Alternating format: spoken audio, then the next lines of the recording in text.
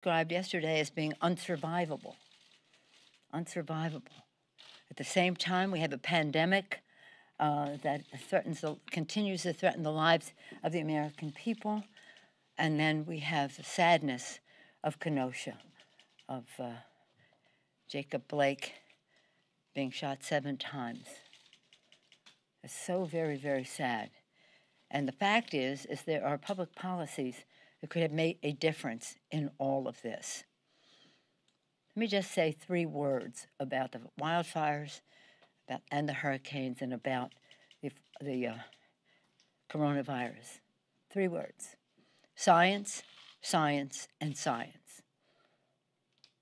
The science that the administration has chosen to ignore, and the Republican Party for a long time before the Trump administration has ignored, in denial about the climate crisis that is not only having a physical impact, but an economic impact in a way that is, shall we say, another injustice in our society. These people are getting hit.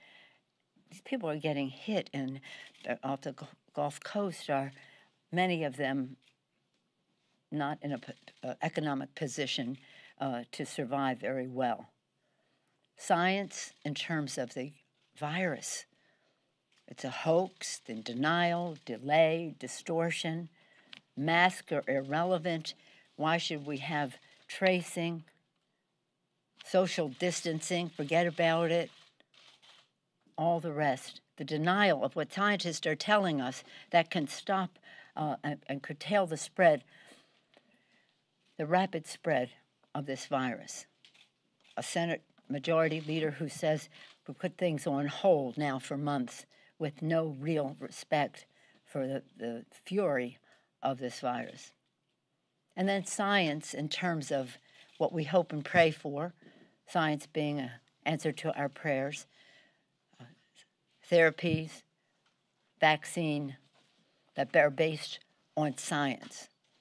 The approval of the FDA has to be about efficacy and safety, not about politics from the Oval Office, wanting speed at the expense of the health and well-being and safety of the American people.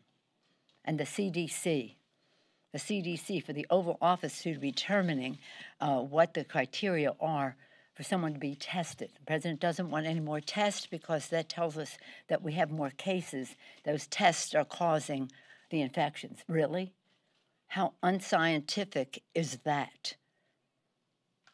The rejection of science when it comes to the climate crisis, the rejection of science when it comes to halting this vaccine right from the start, the rejection of science in terms of vaccine and therapies and the rest, and the CDC making that proclamation simply because the president doesn't want to know about any more cases. Since we passed the HEROES Act over 100 days ago, and Mitch McConnell pressed the pause button, over 4 million people have been added to the infection list. 82,000 more people have died. Could we have saved all of these? No, but many we could have. And science tells us that that's how other countries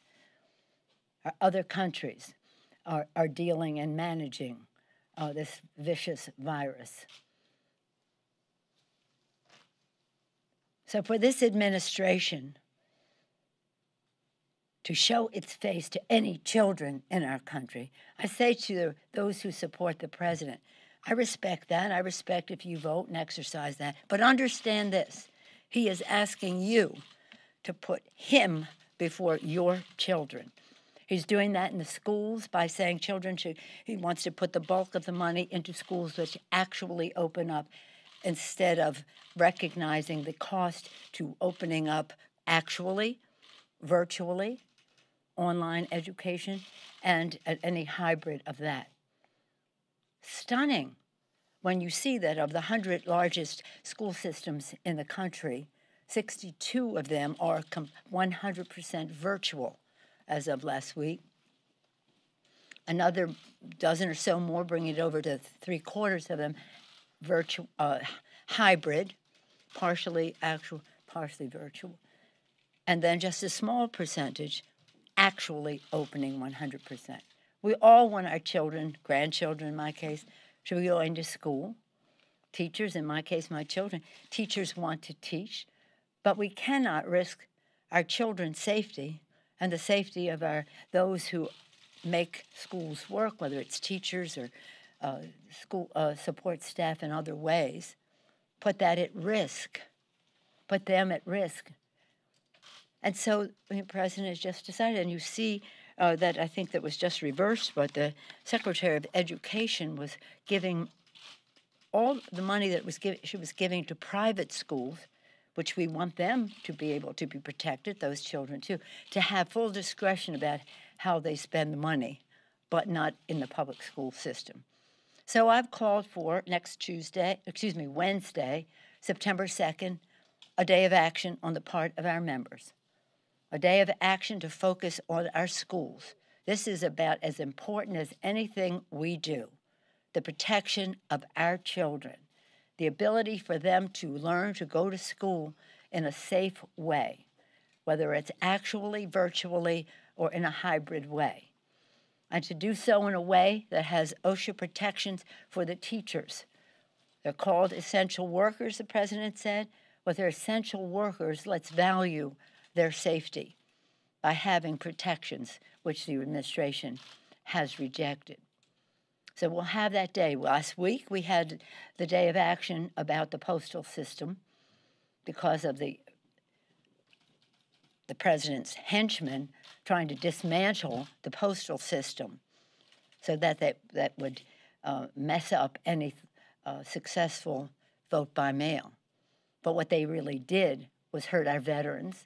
Over 90% of VA medications that go out to our veterans go through the postal system. 1.2 billion prescriptions went through the mail in 2019. I've said that to you before. So it's about medications. It's about Social Security. It's about people paying their bills. And they're not getting to the destination in time for the deadline they're supposed to meet. So the response that people got to the delay in the mail that this administration implemented in order to undermine our right of people to vote by mail, not having to choose between their health and their vote. Well, they got an earful from all of our constituents. And what have they said? We're not reversing any of it. We took in those blue boxes. We undid those processing machines. Some of them they put out in the rain so that they would not be able to be set up again. So really, the American people are not being served by this administration. But their misrepresentations, their distortions of the truth and the facts are very sad for the children. So again, we hope that they will recognize that in order for us to open our economy and our schools safely, we must test, trace, treat, socially distance, wear our masks, sanitation, and the rest. If they would only listen to the scientist, in order for our dream to come true, our prayers to be answered on a vaccine and therapies, they have to listen to the scientist instead of undermining the Food and Drug Administration in a way that is historic in what they're trying to do and very, very damaging. And sadly, it will undermine the confidence that people might have in a vaccine when it comes along if they think the efficacy and safety were rejected at the in the interest of the president wanting speed. And of course, the CDC, that's an immorality. It's an immorality. Listen to the scientist. When it comes to Mother Nature, who's in a mood, who's speaking out very clearly, do something about the climate crisis. Accept the science on it. And the same thing holds true with the viciousness of this virus and the stupidity of this administration to put speed ahead of efficacy, effectiveness, and safety when it comes to vaccines, therapies, and other miracles that we are hoping for, miracles of science. Any questions? Let me see who hasn't had a question. Yes, ma'am. Madam Speaker, Richie Neal, as you know, is facing a tough primary on Tuesday. For voters in his district who've been frustrated with his leadership of the Ways and Means Committee, that he hasn't gone after Trump's tax returns harder, hasn't gone against what? Gone after Trump's tax returns harder or conducted tougher oversight of the administration. What is the argument for voting for him? I'm so glad you posed that, because the fact is that Richie Neal is the chairman of the Ways and Means Committee. And as such, he has been a strong advocate for our country, people of our country, the state of Massachusetts and his district. His personal life is something that I always like to call attention to, because as chair of Ways and Means, he has a great deal to say about survivor benefits on Social Security and the rest, and he knows that well because he lived it. His family lived it. So he's there for America's working families, America's families who are impoverished by the loss of a loved one, the breadwinner in the family, and the rest. In terms of I can't even believe they would say about the tax returns. Richie Neal has been completely strong and tough-minded on this. We are at the mercy of the courts, at the mercy of the courts. But he has been very strong in how he has gone forward. He could not do anything more. And in fact, when we win this election, and we have a new president of the United States in January, and we have a new Secretary of the Treasury, and Richie Neal asked for the president's returns, then the world will see what the president has been hiding all of this time. But in terms of dealing with the courts now, he has been strong and persistent and doing exactly what the lawyers say that we have to do in order to prevail in the courts. The courts want we have to go through the process, the number of cases. And what we're waiting for is also some other decisions that the court has held up. The Trump courts have held up decisions which then back up other decisions or want to be predicated on where we go forward. The McCann decision, for example, came down in our favor. However, the administration will further appeal.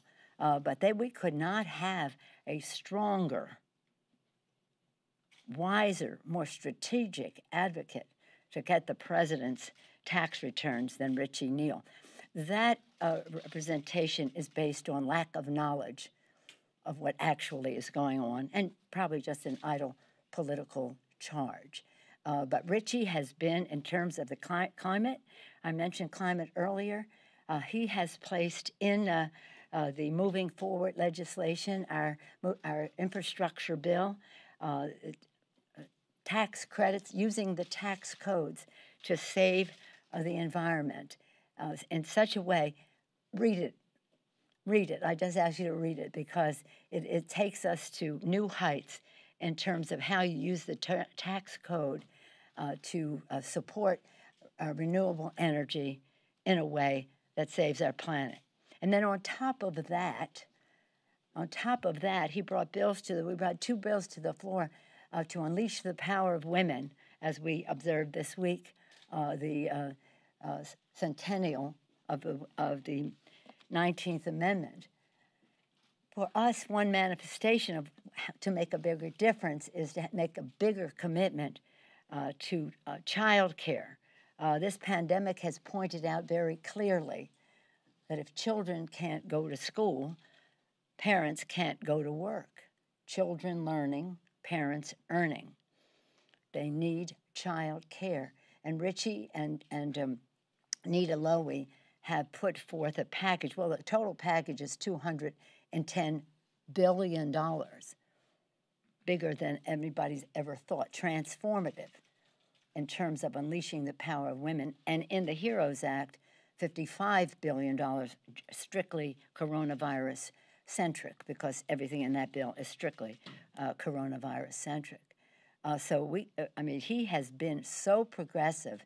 And when we did the U.S.-Mexico agreement with Richie in the lead, we had unheard of progress in terms of protecting the environment, unheard of progress in protecting America's workers, unheard of progress in keeping the heavy hand of the pharmaceutical industry out of that discussion. We had the biggest vote ever for a trade bill. People who never voted for one before because of just weren't agreeing that it was in the interest of America's workers, overwhelmingly supported the U.S.-Mexico trade agreement, and we would not have had those provisions to protect America's workers, America's environment, America's health, without Richie's strong hand at the helm, and how he involved members to be part of the discussion in a task force that he formed to make sure that this would be a template for future. Now, we didn't get everything we want because we have, in the White House, but it was completely turned upside down what the White House had sent us originally. So Richie Neal is an absolute leader in the Congress, a progressive leader in the Congress, a person who, again, is here, as our caucus is. We're here for America's working families, and as such, we will use, whether it's the appropriations process, the tax code, or our policy initiatives to benefit America's working families. And Richie has been a champion in that regard. So I couldn't be prouder than to speak in terms of the things that he has specifically done that I have seen on a day-to-day basis to get things done. People will say what they will say, but I know what he has done, and it would be a tremendous loss to that district to lose the chairman of the Ways and Means Committee. And may I say, as an aside, if you promise not to tell anybody, every time I turn around with any bill that we're doing, there's some, shall we say, project of national significance in his district that seems to have made the cut. So he's proud of his district, he's proud of its ingenuity, and he makes sure that it is recognized in legislation in the Congress. Yes, ma'am. Speaker Pelosi, you're going to speak with Mark Meadows today. Did he agree to come up $1 trillion in order to have this conversation? No, it's not let me be really clear. If you watch this convention and you hear people say, oh, they don't have it, we have to have truth monitor, we have to do this and that because they're not telling the truth. That's the atmosphere in which he springs from. So when he comes to all of you and says, well, we were trying this and we're trying that, they're not trying anything. Okay? We have said to them, we're willing to meet you in the middle. That we think what we have in our bill, and our chairman and I speak to them regularly, are committed to what we have in the bill to meet the public's needs. That's not what they are about.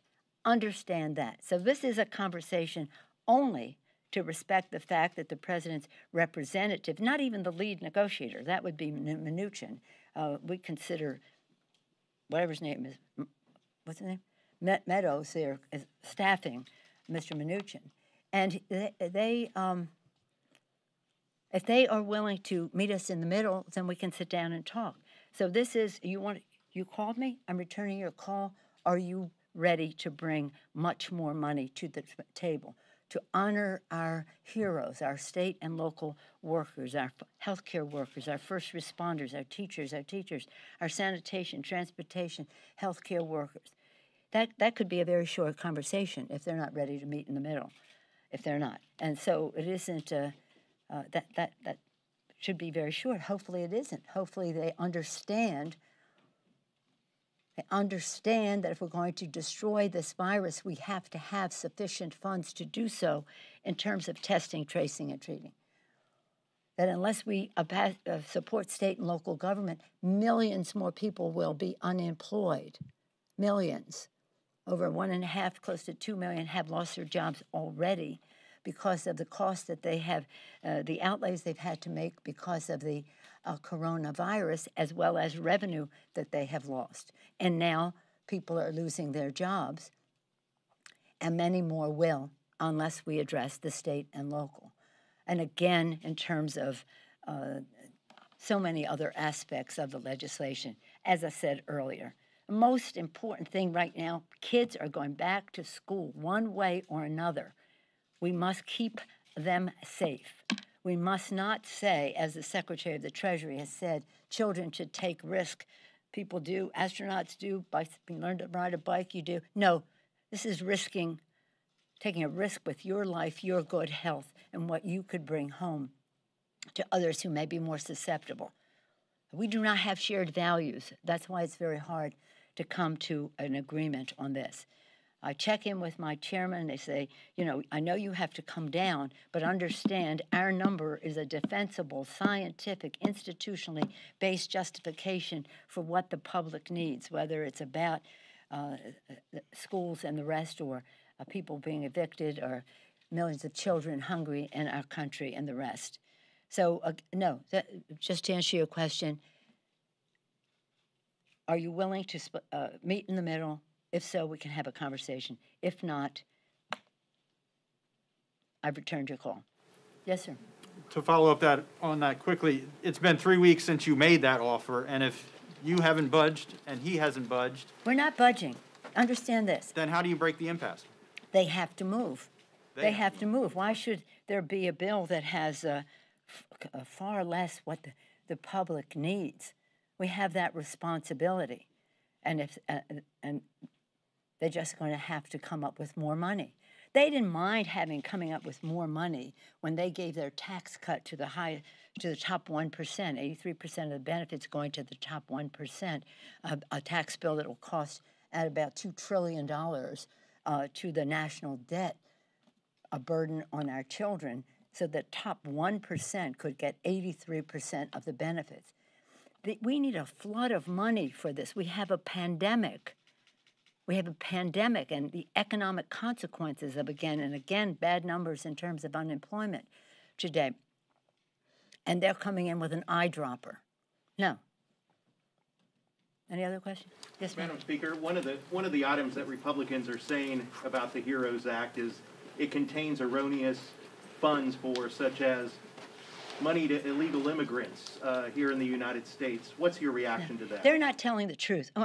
Let's just be clear. Let's not waste each other's time. They're not telling the truth. Any other questions? Yes, ma'am. As the candidates begin campaigning, there seems to be a little bit of a difference in the approach this year. It's an election year like none other. Yes. Some are doing in-person virtual events, others are not. It seems Democrats are leaning towards more virtual events. Do you have any concerns that there is a risk of not being out there, in person meeting people? And what do you say to the Republicans who are door knocking and taking this approach? Well, let me just say that people have to make their judgment in their region.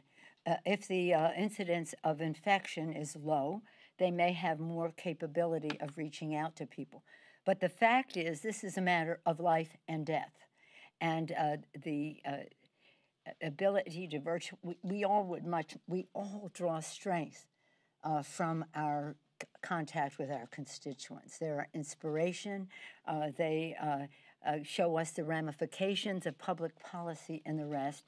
They give us initiatives of national significance to share with others. So we all miss that, there's no question. But the fact is, we have to protect them. We have to protect them. And so I would say, again, I don't know what the Republicans are doing, and I have no advice for them, except when they come here, they have to wear a mask. But the fact is this: listen to the scientist. The scientists give you the best guidance on how to interact with others. And social distancing is a very important part of it.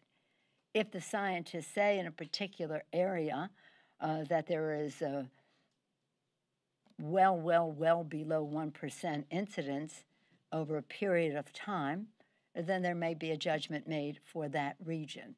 But yeah, we all miss the enthusiasm of people with their challenges and their questions and the rest.